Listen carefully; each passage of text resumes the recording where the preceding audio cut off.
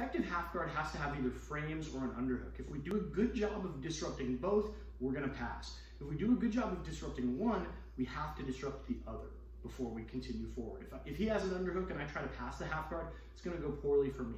So this second style of half guard passing, which we call the reverse sit pass, is gonna take advantage of the fact that he does have an underhook. We're gonna address that underhook in a way other than just pummeling for a new underhook.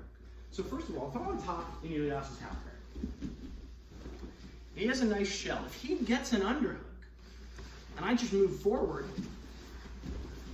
he's gonna come out on my back. Very bad scenario for me. Even if he doesn't have, go back to the half guard. So if he gets that underhook, so let's say I'm even starting to pass, right? And I clear this frame and now he gets an underhook. If I continue forward, see him slipping out? So if he starts to get that underhook, I have to move my body back and repummel. Well, I don't have to do that, but that's an option. We can't continue to go forward. So one answer to this is to go back and repummel. You don't have to win an underhook in order to pass, but you can't lose an underhook in order to pass. So if he gets the underhook, maybe I just come back, and now we can proceed with our no hands pass if we win the underhook. What if we can't get the underhook back though? So he gets a nice tight underhook, right? Now I'm in trouble. If I continue forward, I'm just gonna give him my back. If I do nothing, Ilias is gonna work sweeps, whether those be coming out to the back, whether that be the old school sweep, no matter what, I'm gonna be in trouble. So instead what I'm gonna do is scoot here, scoot this way. So if he gets the underhook, what I'm gonna do is I'm gonna reverse sit.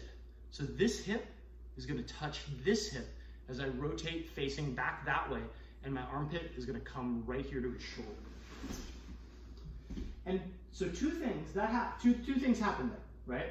First, I flatten him back out, and second, I trap his underhook. Underhooks are really good for lifting, and so if Ilias has the underhook here and he tries to lift me, either he's coming to my back, I'm going to my own, either he's gonna be on my back, I'm gonna be on the bottom on the mat, or I'm gonna have to withdraw and stand up.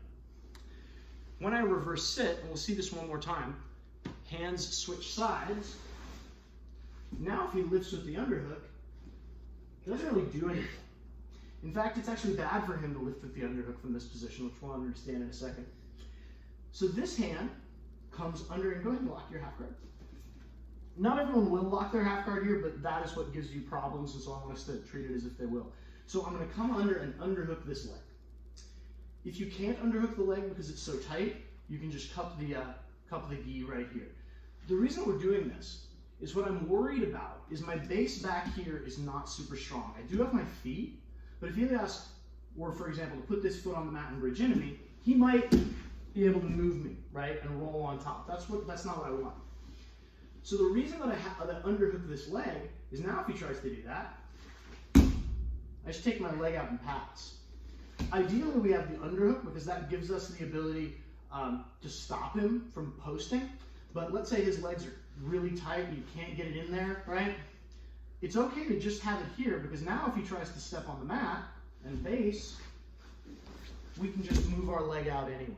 Like and it especially works, it's almost like a tripwire, right? So if he unlocks his guard and steps on the mat, my hand knows that's gonna happen and I just back step and pass. So let's do that whole thing from the top one more time. I'm going to put in a couple of more details.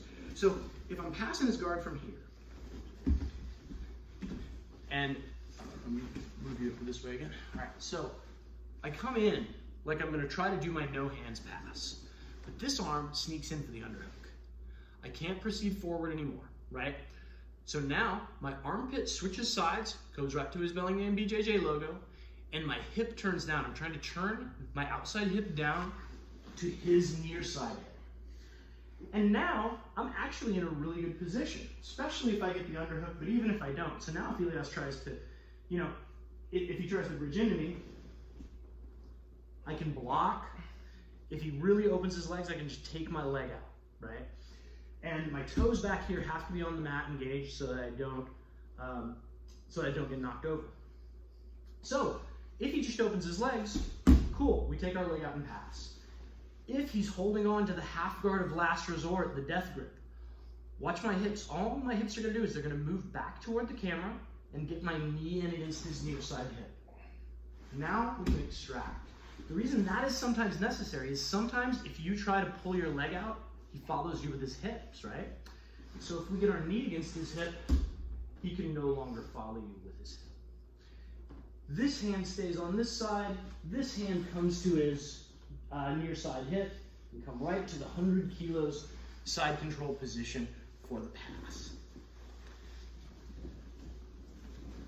And that is our reverse sit pass from half guard.